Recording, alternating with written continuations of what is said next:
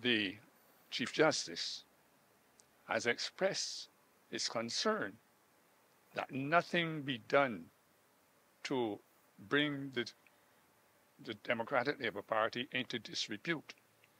And as such, he has ordered that the status quo be maintained, and that status quo is that Mr. Pedro Shepherd, who is the first respondent, is the de facto General Secretary, and Mr. Andrea Worrell, who has been acting as President, that the two of them be allowed to do all things that are necessary for the proper functioning of the party, and that the substantive holders of those offices be advised by counsel for the complainant accordingly.